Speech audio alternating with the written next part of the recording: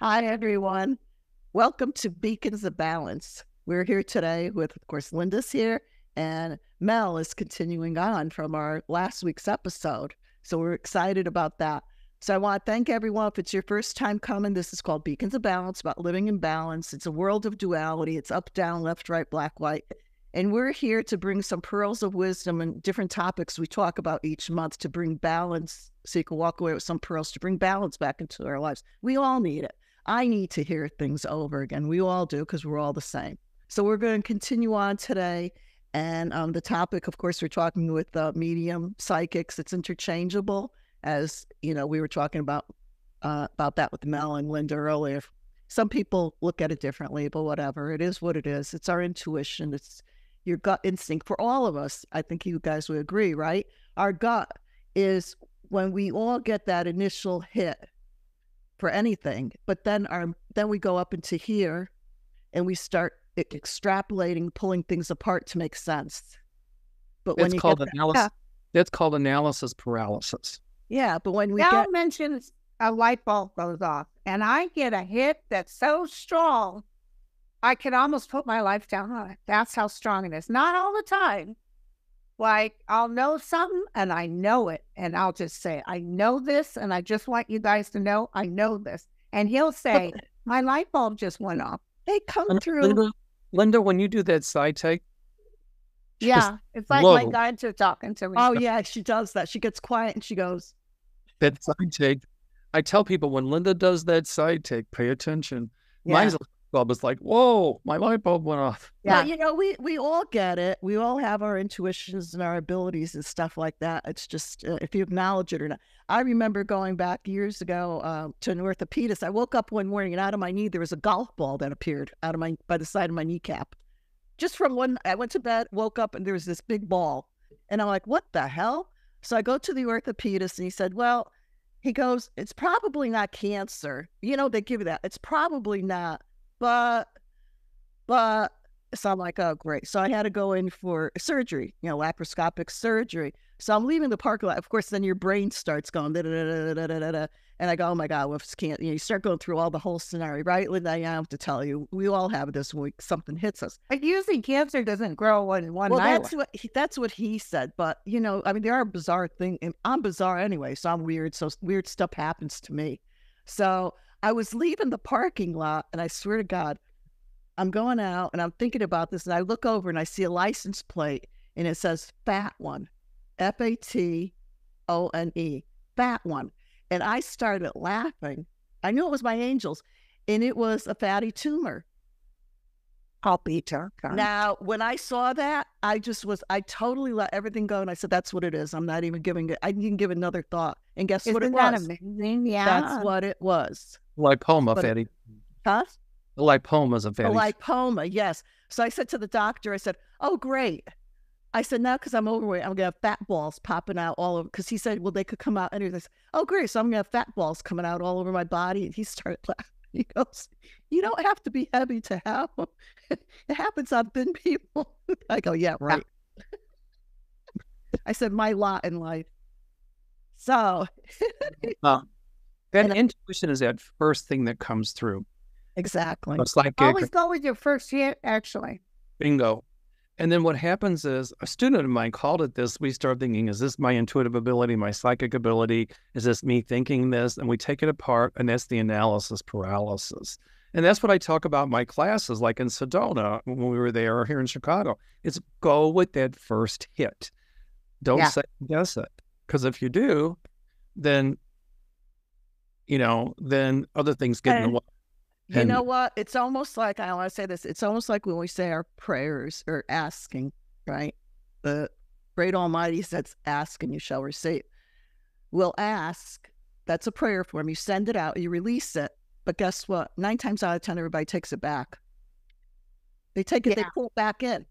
Or they don't know. So they're giving the universe double messages. So it's like, yes, no, yes, no.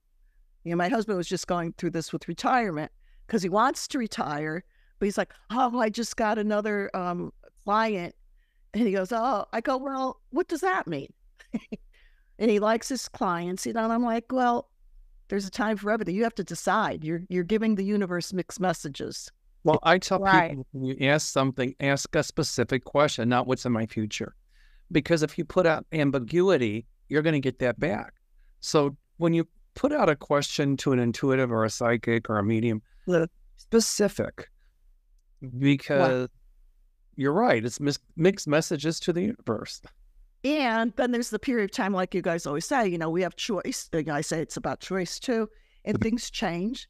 So the landscape changes. Anything could veer around, Right. We have choice, right? Free will. You free will into it. And a lot of times people sabotage themselves. But you don't have to let them sabotage you in the process. Yeah. That was, yeah. Tell me about it.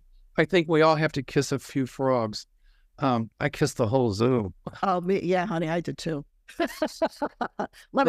Alligator it was done, We could do a whole episode on that because kissing the zoo. Oh God, yes. Intuition can save your life. Yes.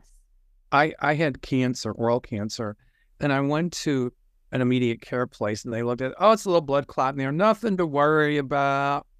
And I thought, oh no. And I told my husband, I really think this is cancer. And then one doctor, I said, maybe you should talk to a therapist because maybe I thought, no, it's in my throat. And then I went to an oral surgeon. Well, it doesn't look like much. And this is right before I went to Sedona.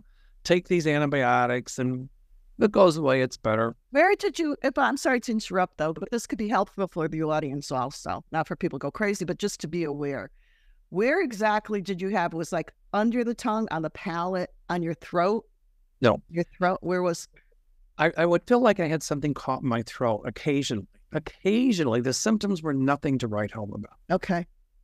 Like a little breadcrumb or something. And then occasionally when I was using the water flosser, which I do 2 or 3 times a day, I would notice a little blood, but not all the time. I thought, and one morning, I have to have my little bath every morning, sleep for 15 minutes in the bathtub. I've been doing it for years. And if I don't, I'm not nice the rest of the day. So I was getting out of the bathtub and I thought, I was clearing my throat and I thought, feels like there's something caught in my throat. And occasionally I'd wake up with a sore throat. I thought it was from snoring, or if I'd look back at some of my YouTube videos, I thought I really sounded hoarse. Okay, fine. So that morning I'm getting out of the bathtub and I put the toothbrush in the back of my mouth and it came out bloody. And when I opened my mouth and I put a flashlight back there on my tonsil, there was this gnarly looking thing. And so it was back. It was back. It was on my tonsil. Yeah. So it was back in your throat. Yeah. Like that. But nobody ever examined my mouth with their finger. They would just look at it. So the oral surgeon said, take the antibiotics, and if it goes away, nothing to worry about. So I did Sedona, Linda, you remember, and, it cleared up a little bit. It didn't look gnarly, just one little spot. And when I got home, I went back to Sam, and he goes, oh, it's cleared up. It looks great. Yeah, you don't have to worry. Well, I wasn't satisfied with that. So a couple of days later, one of my friends is a doctor, and her daughter was supposed to come to my office as a client. Her sister couldn't make it, so she came in. And I had taken a picture of it. And I said to my friend, would you look at this, please? I said, here's what's going on. And I explained everything to her. I explained to you. And she looked at it. She said, that looks like cancer. That needs to be biopsied. And you need to have a CAT scan. So she ordered the CAT scan. The next day, one of my clients is an emergency room physician, and she looked at it. She goes, that looks like cancer.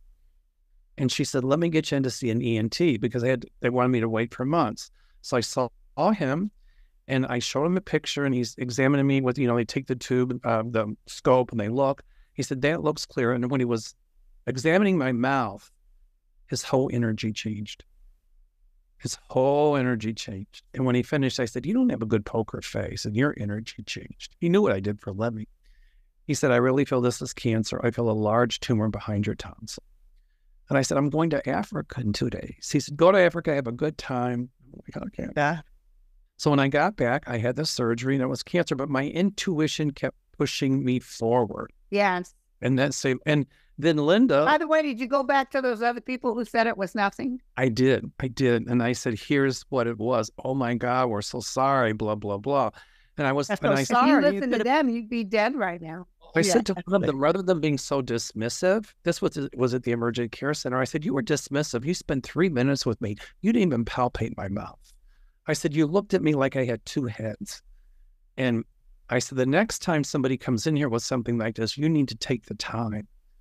And he's, they want them. well, we were really busy. I said, that doesn't cut up with me.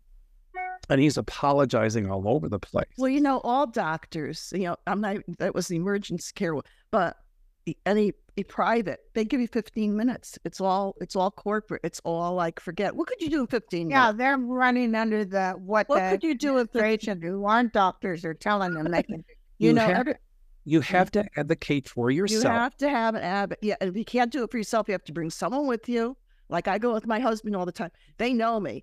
They have my name down. They know my all these doctors. Oh, it's Arlene. I'm going, and they must have a picture of me and go, they right after it. But I hold their feet to the fire. I go, no, sorry. So they advocate for yourself.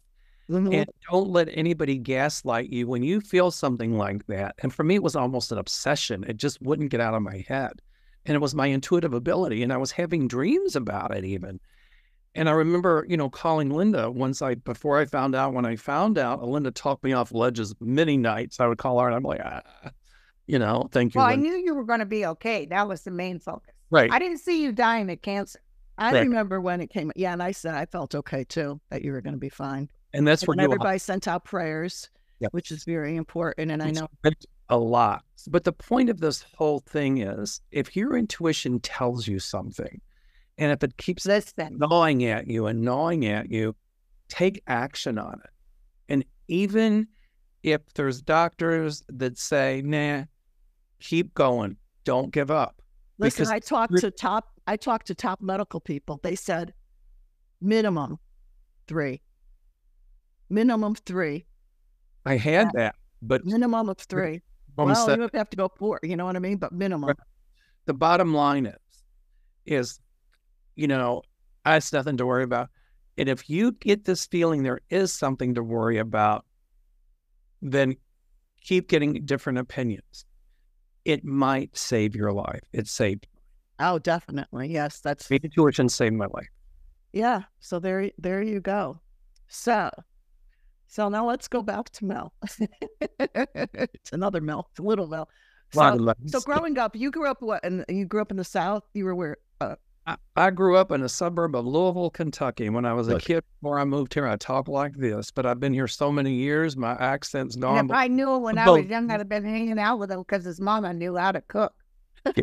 Now, do you have siblings, brother, sister, or the sister? Okay. Then is she well, I'm going to say intuitive or whatever. Does she have psychic ability? Does she use anything or no? She doesn't talk about it much. I think we all have it, but yeah.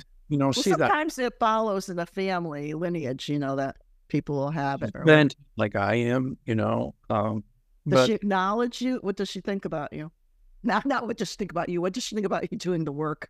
Well, she doesn't have much of a choice. I mean, it's my life. So, this is what I've chosen to do. And I'm sure but many times, like, when I stepped into my spirituality, really owned, we always were, I always was, but really did it fully on. You can't go back. You can't deny what you are. And a lot of times if you're with a partner, even your family, like for my kids, because I was raised very Catholic. Do you know what I'm saying? Very black, white. When I started talking spiritual and angels, they looked at me like I had 5. These are my own kids. Looked at me like I had 5 heads. They were like, "Oh, who are you? What are you talking about?" So that happens a lot of times. Growing up in the South, my mom was Catholic and my dad was Protestant. He was United Church of Christ, a very liberal Protestant. He, got born again later on, but whatever. But I remember people, with the work I did, they would say, "Oh, what you do is not of the church. It's that's devil work." Right. And, or what's worse than, in those days, being a psychic, growing up in the South, being a gay psychic, grow up in the South. And I had, a double whammy. But I've heard that it's not of the church, it's not of this, it's not of that. And I'm like, folks, I have a blessing from the Pope for what I do. And then I have people tell me, well, the Pope's of the devil too. And that just really set me. Yeah, evangelicals, they don't, Well, I won't argue that anymore. I just will not go down there. Yeah. I've had people ask me, I had a lady in here not long ago, and she goes, I didn't come to get read. I come to save your soul. And I said, from what? And she said, she went on and on. And I said, you have to pay. Well, I'm not going to pay you. I said, then we'll call the police department, let them decide that. I said, Wow. Yeah. I'm Wow. listening. Have you ever had to call the police department? No. I'm surprised she showed up there and did that, because I'll tell you, when I had the store, I had every known religion, including satanic and demonics, that came into my shop. They never stayed because the light couldn't handle it. They kind of bounced out like a rubber ball. They came in and they bounced out. But where was I going with this? I can't remember. I'm not into this. There you go. I'm not into this for anyone's approval or disapproval. Thinking about what the family thinks. My dad's side was very religious, and some of them probably wouldn't approve. But quite frankly, I don't. But she actually booked an appointment to sit down and tell you she was there to save you. Oh yeah, she did. She said, to save your soul. I said, from what? And she said, have you been born again? And I said, no, my mother did it right the first time. Then she said to me, oh, you're a practicing homosexual. And I said, I really did not have to practice. It just came natural. Oh my God. I love it. So it was like, I mean, maybe the old me would have sworn her and thrown her out. But, I heard what she had to say. But then when she said, I said, you need to pay me my $200. Well, I'm not paying you. And I said, ma'am, we're done. Did she end up paying you or not? I said, you can leave. And she said, will you take a check? I go, oh, no. We won't take a credit card check because I'm not giving you the ability to stop payment on it. It's cash. And you knew that coming in. Good I said, no, did she pay? I said, let's call. Yeah. Did she pay? I said, let's call the police department. And I turned around to get on the phone and she paid. And I donated the money to charity. Good for you. Good so, for you. With what my family thought, or growing up in the South, what they thought, I came out of the psychic closet early, and the gay closet when I was 20. And I think it's a lot easier for people coming out as psychics right now. But if they're in a religious family, not that all religions are bad, and if a religion is a tool people use toward their spirituality, that's great. It just can't judgmental. It can't be judgmental, in my opinion. Right. But I get it. The people, when they're coming out now as a psychic, it's a lot easier. But some are still in situations where they're fearful to come out as a psychic. Yeah. Listen, there's people that are fearful. When I had the shop, I had this woman, I could always feel when people came in for things. This woman came in, she was walking around. I really like angels. And she was just drawn, and I could tell she was going through something. And I said, oh, we'll look around and everything. She goes, but I really shouldn't be here. She was Jewish. So she looked at an angel as a Christian. And I said, read the Old Testament. Yeah, there's angels and angels across the board. It's not religious. It doesn't matter. But her family, they're probably more Orthodox. Her family, and the poor woman, she was going through cancer. And she came in there for solace and peace. And she just you know what I'm saying? And she couldn't get anything because she couldn't bring anything home. She couldn't tell them and I said, how horrible. Here she's going through something and she can't even acknowledge that. So I put a little angel in her hand before she went home for her pocket. And I said, just take this with you. But, people are like that. So getting back to this, I did want to come back around and ask you. So you kind of touched on it already. Was it easier for you coming out to your family, telling them you were gay? Or was it easier for you coming out and telling them you were psychic? Was one harder than the other? Well, as far as the psychic concerned, my dad, he had the gift. We all have it, but some of us have it stronger than others. That's what I call the gift. But, it was normal in the household. For other people in the South, it was like, But, it's coming out as gay.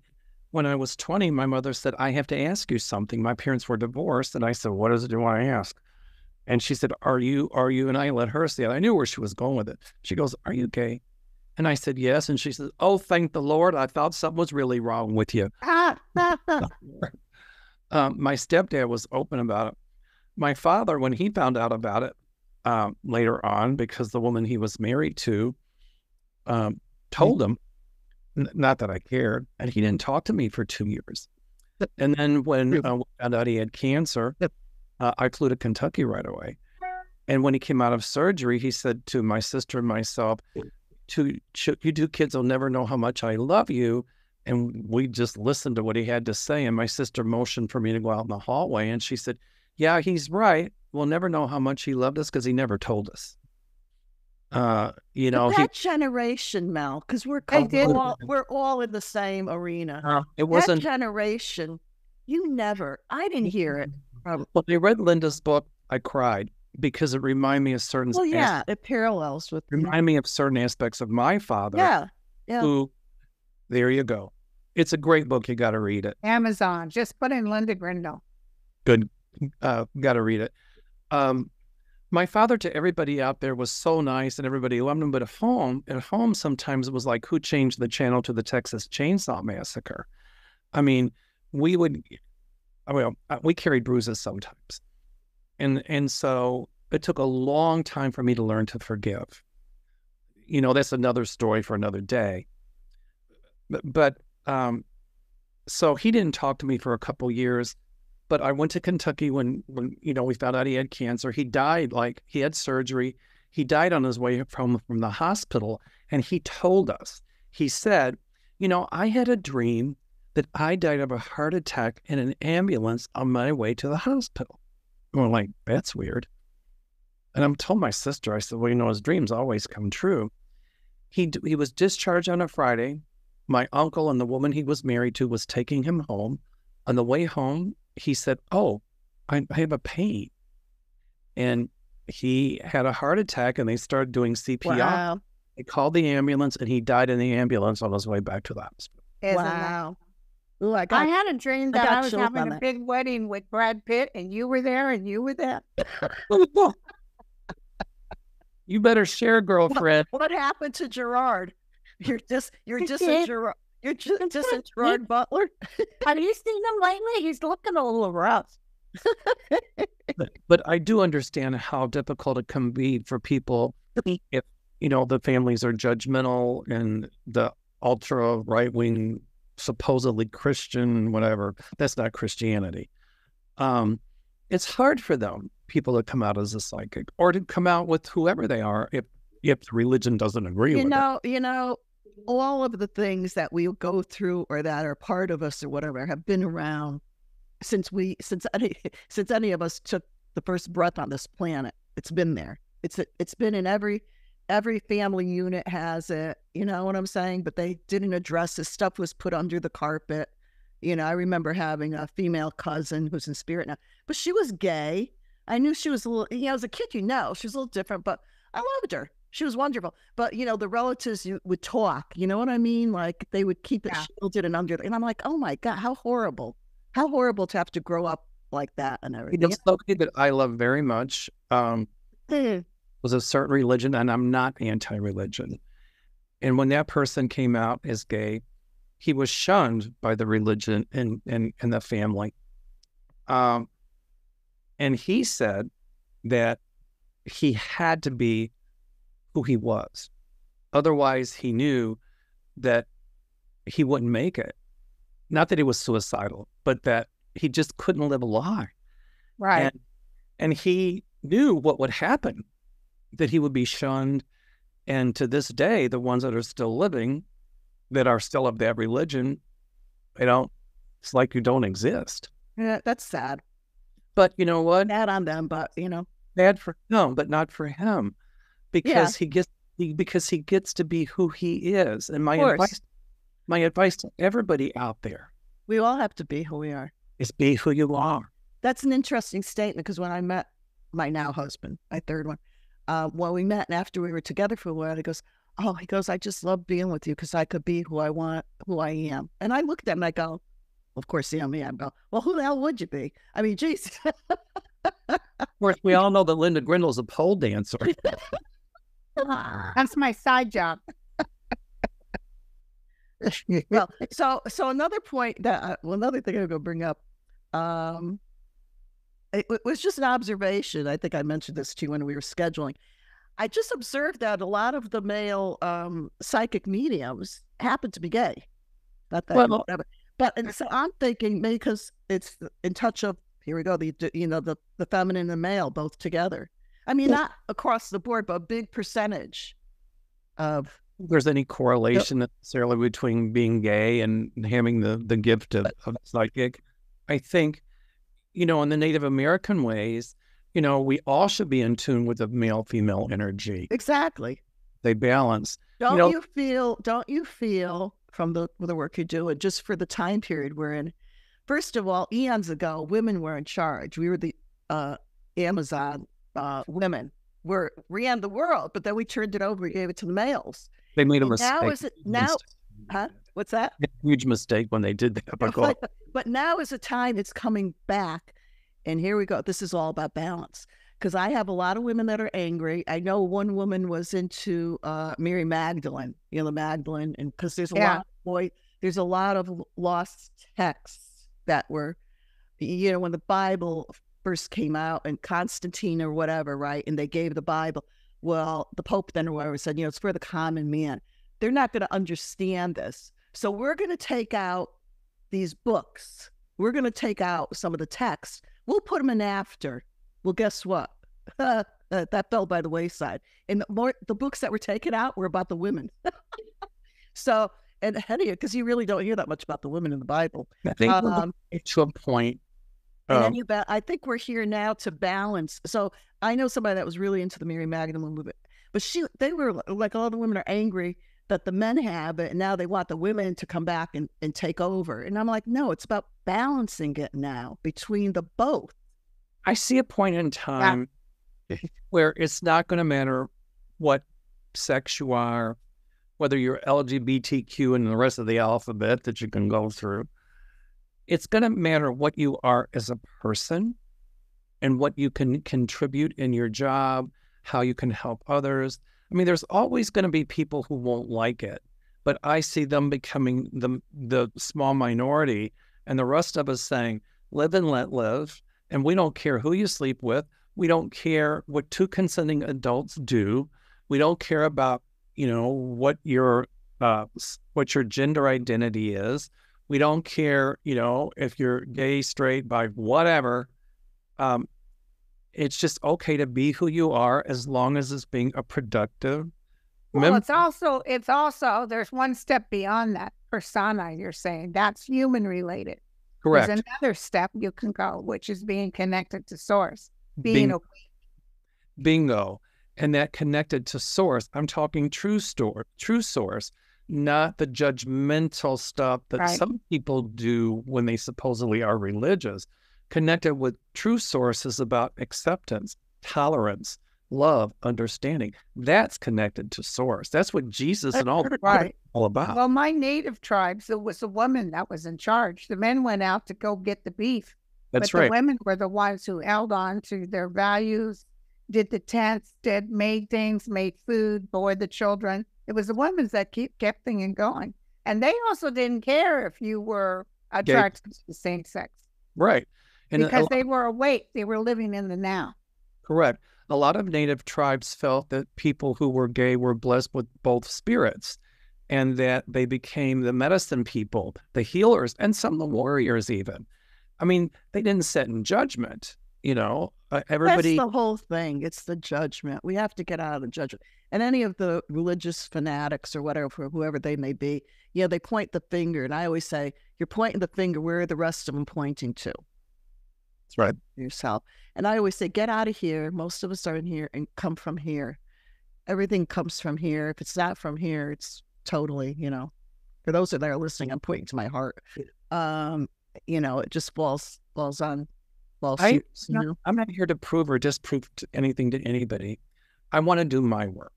And me doing my work or living my life, maybe other people will see that and it will help them potentiate their abilities and to be themselves. It's right. Simple. So just let me clarify to everybody that's listening. We're not here to knock any religions or anything, even though I come from spiritual vein. We're spiritual. People go and they need to go into the buildings because people gather there, and it is felt, the energy in that.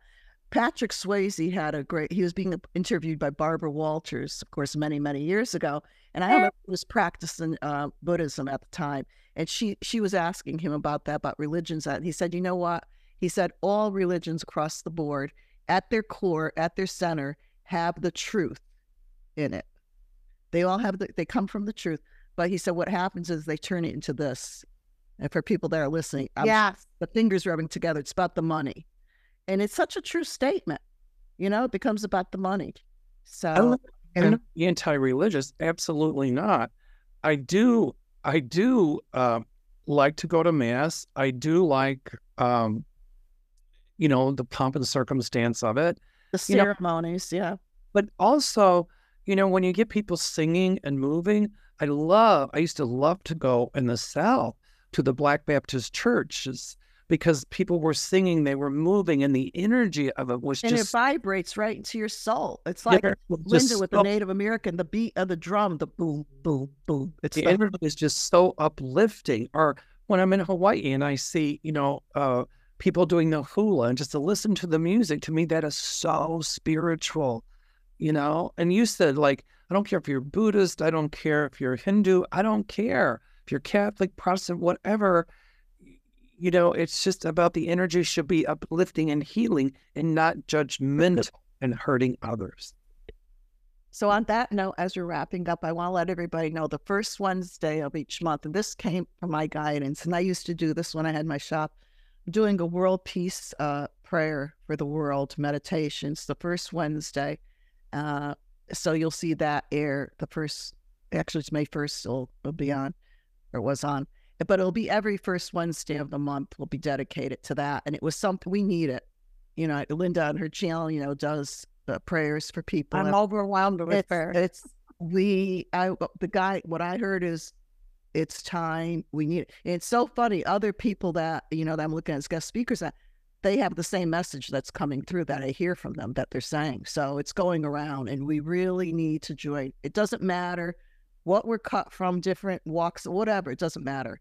When you come together and you send that out, and people that have transition or have near-death experience, that they say when people are praying, like everybody, Mel prayed for you, and I'm sure Linda, everybody prayed for you when you were going through your cancer. It's like ribbons of light that are sent up that they see, they actually see it. They see that energy. It's so important. Praying for peace or meditating for peace is contagious. You know, you do it and other people feel that ripple effect. And they do it. And it just, and then it grows exponentially. So. And it doesn't take a big amount of people to make the change. So that's another important thing, because it does, it replicates. Starts one. That's it. Yeah, that's it. Thank you again, Mel, for taking time to be here with us. For everybody out there, thank you for seeing, listening, hearing us. And as always, Linda. Be the change you want to see. That's right. I love that. And from our hearts to yours, in total joy, love, and peace. Remember to subscribe, like, send comments and everything. Help us grow. And have a great one. We'll see you next time. And buy Linda's book. Take care, guys. Love you. Bye, you guys. Bye-bye.